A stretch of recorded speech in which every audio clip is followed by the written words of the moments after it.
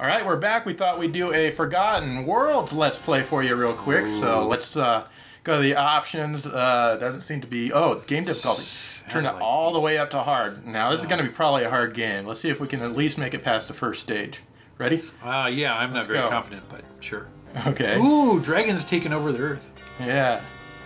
Did you find him? Did we? Well, we looked for him. Okay. Is this the guy that got my sister pregnant? What?